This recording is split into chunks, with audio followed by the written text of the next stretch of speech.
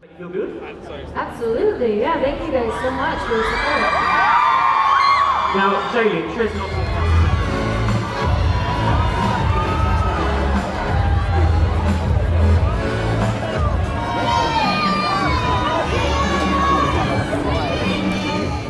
It's good. It's nice to be home. You know, this is where I live, so it's kind of surreal in a way because sometimes, you know, you kind of separate home and then work, but when they come together like this, it's kind of funny because you drive past, you're like, oh, I drink there, and then you're kind of here, you know, people screaming at you. Surreal. Drinking the Wetherspoons behind us. Well, yeah, exactly. Exactly. I love that place. I love that place.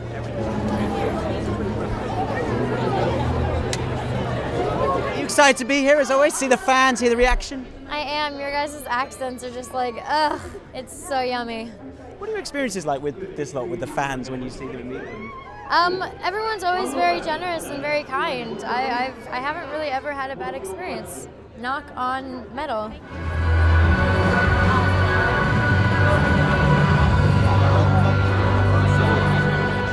Kind of enjoyed the whole process of having these turned into the movies. I know we've still got another one, do it all again next year, of course. I'm for it. Yeah, let's bring it on next year. Let's go. Yeah, it's been really great.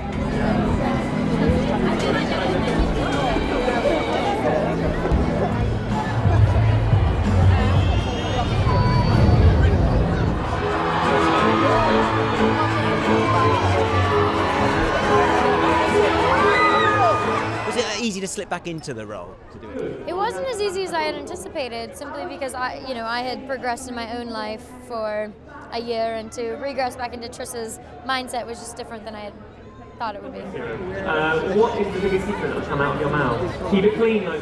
Seeing the movie, which I only did a couple of days ago, they really have taken it to a very different place in all the best possible way.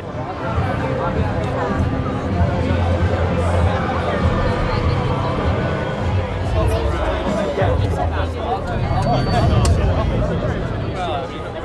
raining now. I know we're in the UK and it rains quite a lot, but I mean, come on. So you're taking off and you're in your headset on the plastic bag. It's okay.